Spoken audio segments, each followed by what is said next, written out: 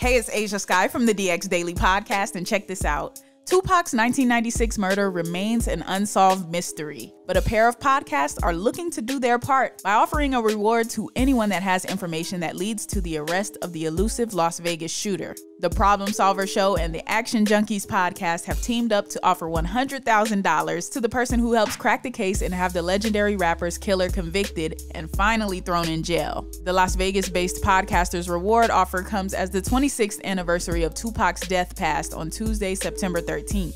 Pac was shot on September 7, 1996 at the intersection of East Flamingo Road and Colville Lane in Sin City, where Pac attended a Mike Tyson fight at the MGM Grand earlier that night. Anyone with information on Pac's death is being encouraged to contact the Problem Solver Show at 702-999-1111. There is also an additional hotline for those who hope to remain anonymous by calling 1-833-TIPS-CASH.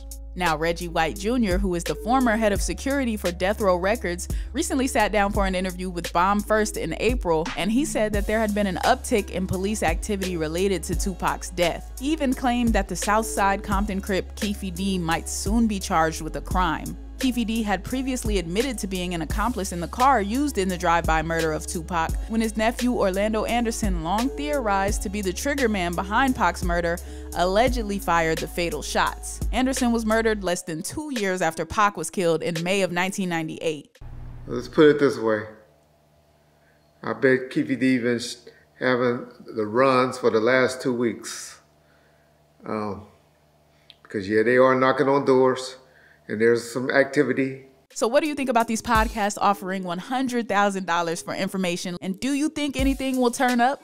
Let us know your thoughts in the comment section. Also, subscribe to the channel and hit the notification bell. Subscribe to the DX Daily Podcast and keep it locked to HipHopDX.